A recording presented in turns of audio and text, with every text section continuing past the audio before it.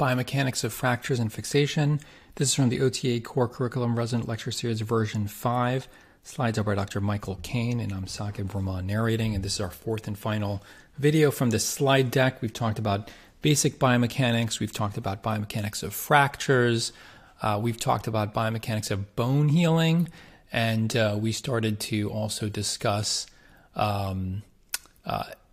principles of or fixation constructs, and we started off talking about basic principles and then external fixation, and now we're going to pick up with intramedullary nails. Talk also about plates and screws, and then we'll wrap up. So intramedullary nails can be a load-sharing implant. Modern nails are hollow, which make them a little bit lighter, but they're still relatively strong and bending, and the stiffness is proportional to the fourth power, as we talked about with cylindrical implants. Stiffness of a nail depends on its material properties. The fixation construct stiffness depends on the location of the fracture. There are other things we can do with intramedullary nails to affect the mechanics. Interlocking screws.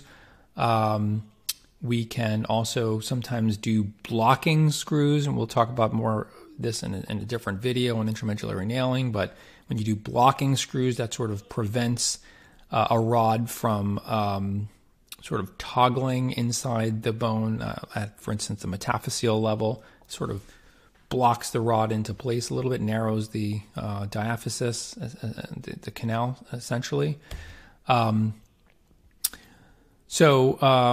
What about plate and screw fixation? Well, there's many different types of screws. There's cortical screws, there are cancellous screws, cannulated screws, locking screws, and then there are conventional plates that don't have locking screws, and then there are locking plates, and sometimes you can do both conventional and locking screws with some of these plates. But you usually can't do locking screws with a conventional plate that has no option to lock the screws.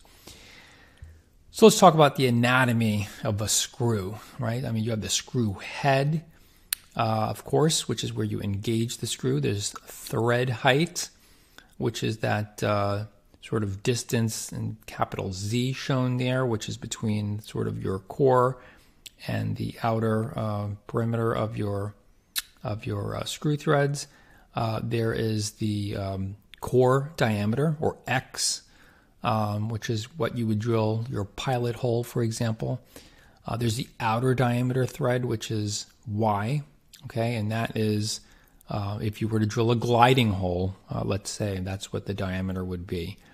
That's where your screw is trying to get purchase, hopefully, if you don't do a gliding hole. And then there is the pitch, or sort of that distance between the threads, and that varies depending on the type of screw you're using. So, for example, a cortical screw has a smaller pitch, smaller thread height. Cancellous screws have a larger pitch, larger thread height, smaller core diameter. Cannulated screws, like shown here, have a wide core diameter to help them be better in bending, and they have a decreased pitch and a little bit lower pull-out strength. So screws generate torque. They can compress bone if you are doing lag screws, either by design or by techniques. By design means that the screw itself, for instance, may be partially threaded and allows itself to do compression, as opposed to technique means you have to do an overdrill and pilot hole and sort of create the opportunity for the bone to compress with the screw you're using. Screws also help to compress a plate to bone if you're using standard Cortex screws, or I should say non-locked screws. And if screws are locked into a plate, you can go bicortical to disperse forces, and that can be very stiff.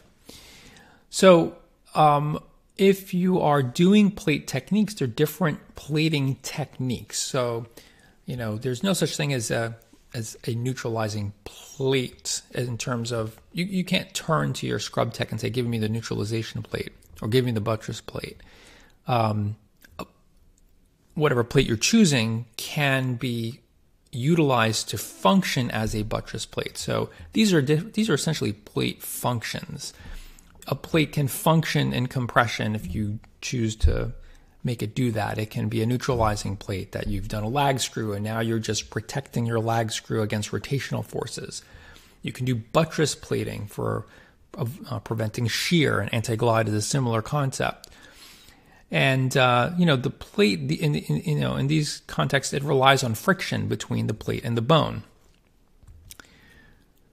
It's an example of in distal radius. So plates bending stiffness is affected by their thickness of the plate to the third power. So if you have, for instance, a lot of small fragment plates, like that go with 3.5 millimeter screws, for example, you can often bend them using handheld benders.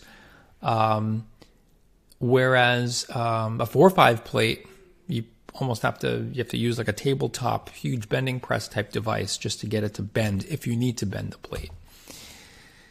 So if you have fracture gaps, these are bad because not only do they prevent primary bone healing, but they can allow for fatigue failure. So having that bone contact really improves your stability. And this is an example of that. Like when you don't have bone contact and you leave a gap, that reduces your stability immediately.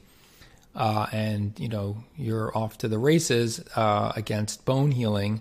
And, if you have healing, it'll prevent fatigue failure. But if you don't get healing fast enough, this can fatigue.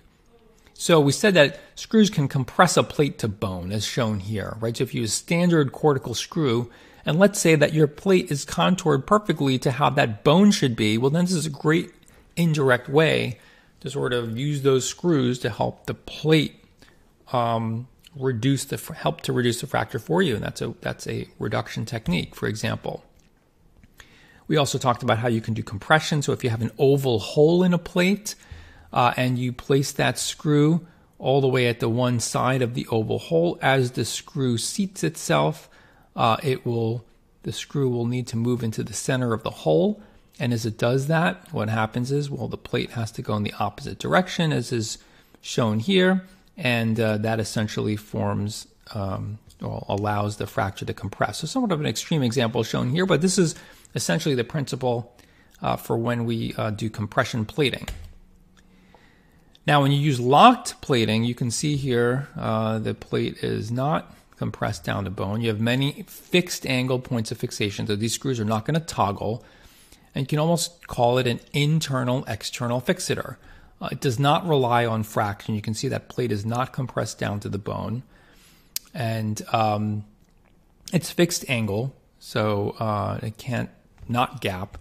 And we talked about this earlier, that you have to make sure if you're doing hybrid type fixation and you're using both cortical and locking screws, you always got to do your cortical screws first if you are trying to achieve some type of friction, and then your locking screws, which you can often use just, for example, if you have osteoporotic bone.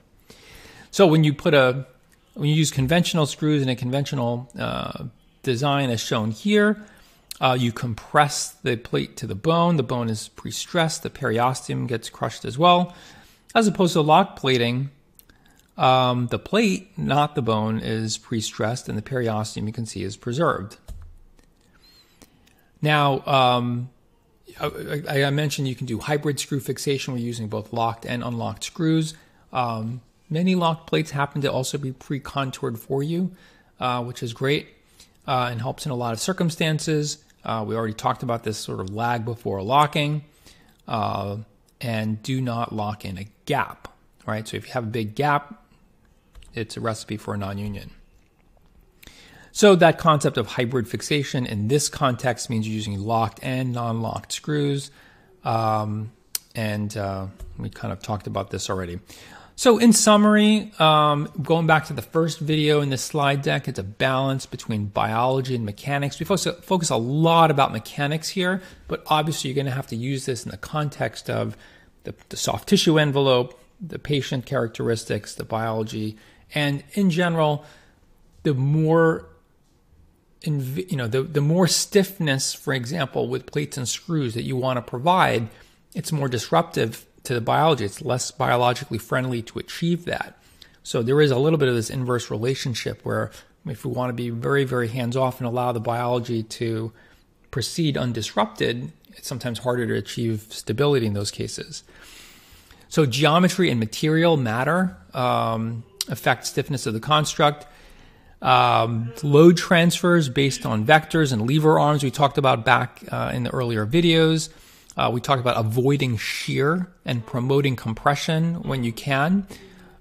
We talked quite a bit about lagging or putting cortical screws in prior to locking screws when you're using a locked plate. We talked about managing stiffness based on types of bone healing. We talked about minimizing stress risers, maximizing working length. And here are some references for you. And this stuff is covered very well in some of the basic textbooks like Rockwood and Green. Thank you.